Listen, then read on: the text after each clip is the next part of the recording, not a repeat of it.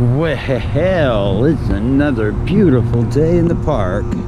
It's Monday in Laurelhurst Park. I'm looking out at the pond today, which is all algaed over, but still really cool.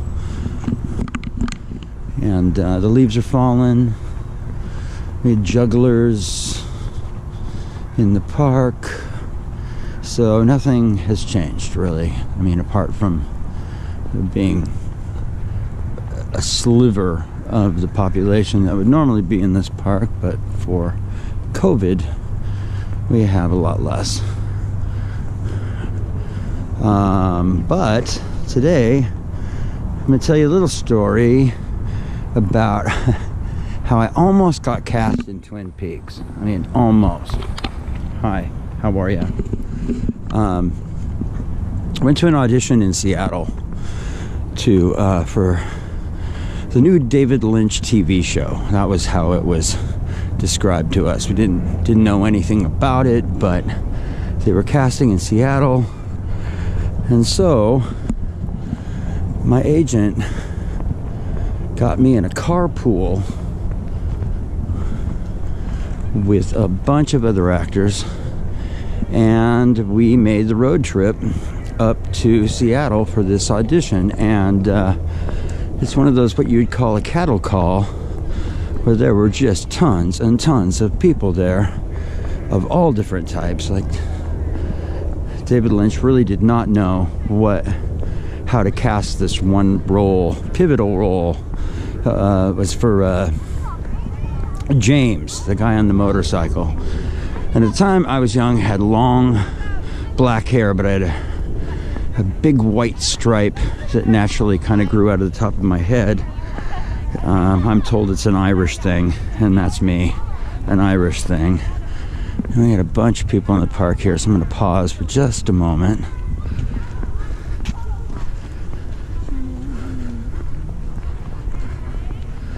I think we will go this way. Seems less people. So anyway, we all pile into this car and we drive up to Seattle, and we get out, and beginning, I'm in a room with like 200 people. This is like this giant empty warehouse that they're having this audition in. And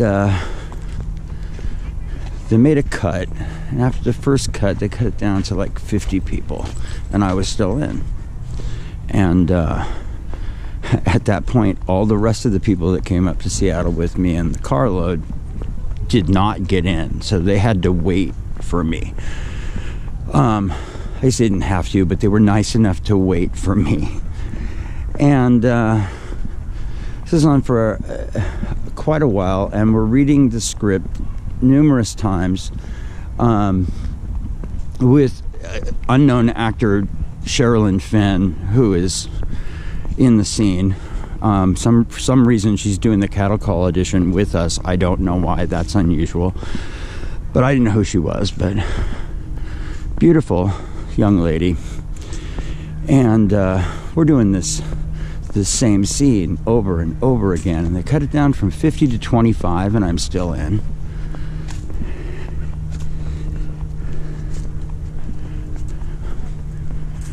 Something I can't do, right, going on there.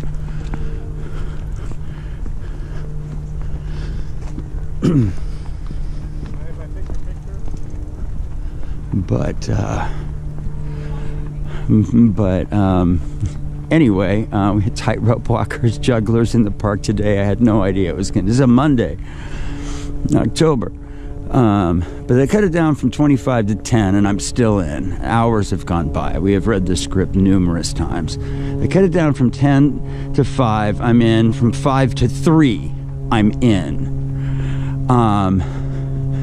And it's me, the guy who got the part.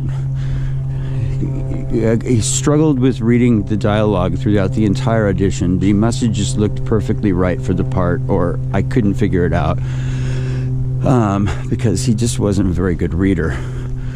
But he and this kind of Ed Begley Jr. looking kind of guy. So like they just really did not know how to cast this part. So they cut it down to 3. And at this point, you know, after the 4th or 5th time you read the script, just get off book. Just put the script down. You got it memorized. And but all the way through, the guy who got the part had script fully in his hands.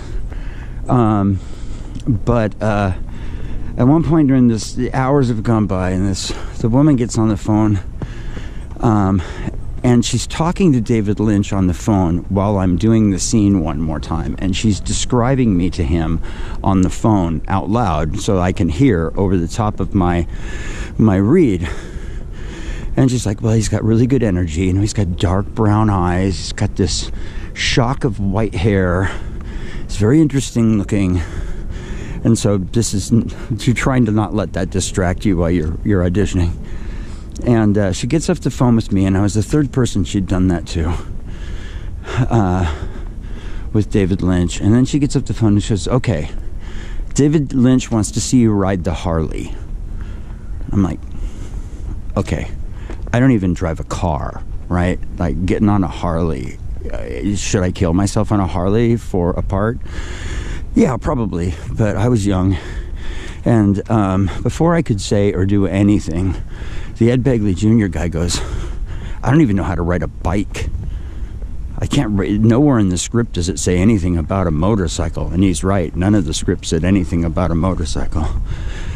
And she says nothing to that. She looks at me straight on, and I can't lie when somebody straight on asks me a question. And she's like, Kevin, can you ride a Harley Davidson motorcycle? And all I could think of to say was, if you show me the button that turns it on, I can probably make it work. And again, she says nothing to me and looks straight over to the guy who got the part and said, can you ride a Harley Davidson motorcycle? And he just grunts. And she walks out with him. And the two of us sat in there, and after a while had this long conversation about where in the script did it say motorcycle? If it said motorcycle, I wouldn't even come to the audition, you know. So, but the thing is that an hour went by and no one ever came back. And at that point, I got up and looked into the hallway, and as I said, this was an empty warehouse, and all of their orientation setup was taken down. They had left the building and they never returned. They were just going to leave us 2 actors just there. Well, they weren't going to. That's exactly what they did. And bottom line, I didn't get the part. But moral to this story is, if they ask you to ride a Harley Davidson motorcycle, you say yes, I can, and figure it out after that. But that, pardon me, is my story of the day.